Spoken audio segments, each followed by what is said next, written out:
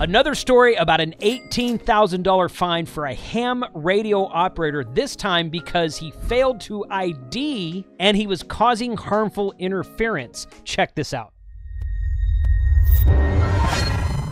Thanks for joining me today. These stories are getting a little bit, I don't know, redundant maybe? I don't know. But you guys are giving me some really good comments in the previous few stories that I did. And this story was sent to me by someone in Discord. In fact, watch to the end. I'm going to give you a super secret word to put in the comments, and it will let me know that you watched till the end. I'll be sure to respond to all those comments. But once I say this super secret word, you're going to know who sent me this story. This is on the ARRL website. I will share the link to this, and it's from 2020, so it's a few years back. So it's not real recent, but you know, some of these stories I found have been like in the late 1990s or like in the early 2000s, something like that.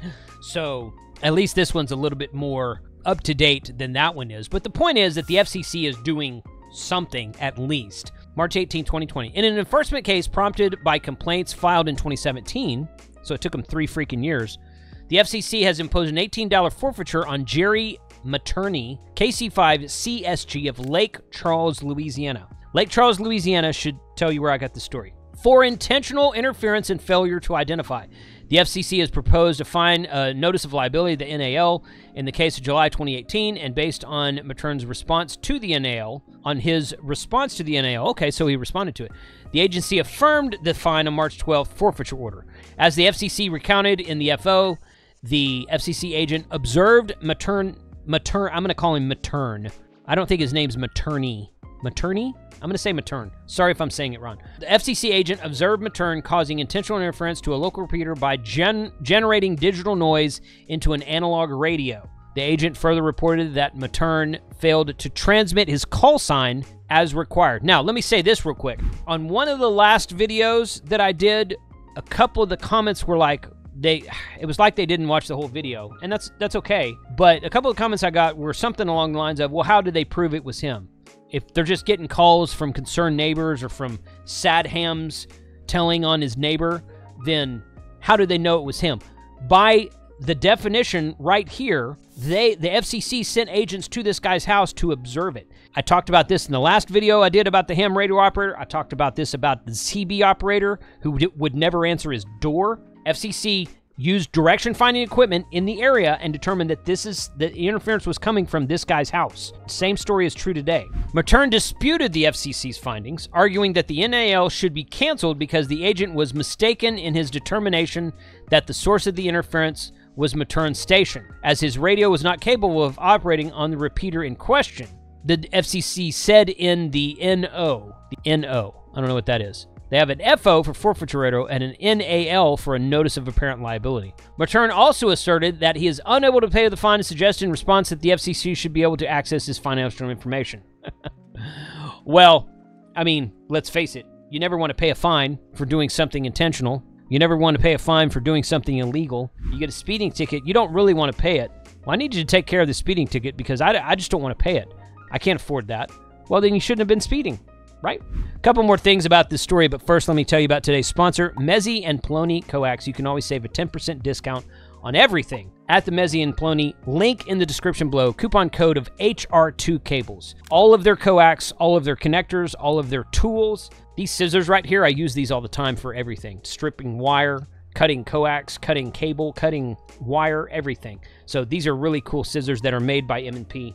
You can save a 10% discount on everything with the code of HR2 cables at the Gigaparts link below. If you go get something from them, be sure to thank them for sponsoring this channel.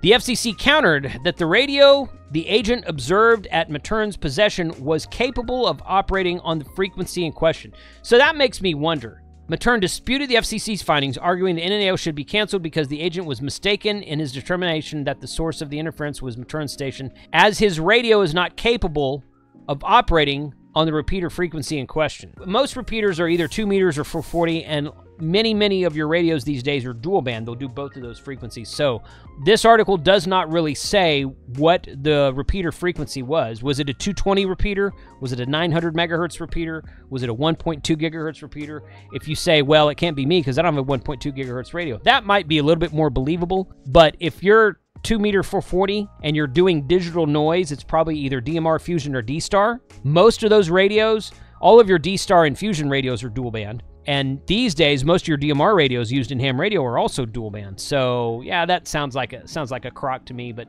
I wasn't there. I don't know. I'm moving on. FCC countered that it was capable. We therefore are unpersuaded that the proposed forfeiture should be canceled because he alleges he was not the party causing interference with the repeater, and the radio in his possession could not operate on the frequency. They just repeated the same thing. The FCC said in the affirming findings of the NAL. We also are unpersuaded by Matern's argument that he lacks the ability to pay the full $18,000 forfeiture. The FCC said Matern failed to provide the FCC with proof of inability to pay as required by the NAL. The FCC gave Matern 30 days to pay the fine or face having the case turned over to U.S. Department of Justice for enforcement.